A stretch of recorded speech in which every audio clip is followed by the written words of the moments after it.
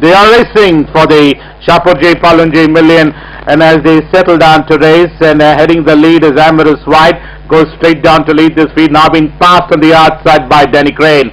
Denny Crane, Lincoln, Amorous White, that's the first three runners, followed by Cavallo Veloci. Accolade is the one which is improving position, starting about 3 deep off the fence. CASTLEBRIDGE is hugging the rails, is in 5th position as they race away towards the 700-meter marker. Right behind there is Pearl City. Savannah Sound is another 2 lengths behind, and the one ahead on the outside making a forward was Captain Courage, Milestone, and running last at the stage is Shivalik Star.